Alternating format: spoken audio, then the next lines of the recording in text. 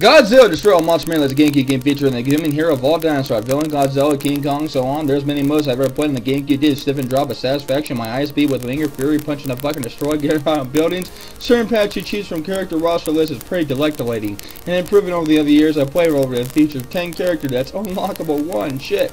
The line of special effects, kinda how Smash got the light of all the fucking stages, and prospect your own fist, punch them with certain death music, and freaking metal, rolling awesome. That's all I can say about this game. Get a big old super ass score of a 9.1/10. Classic, yes, and I gained 1 score of it. Love the Burrito Master.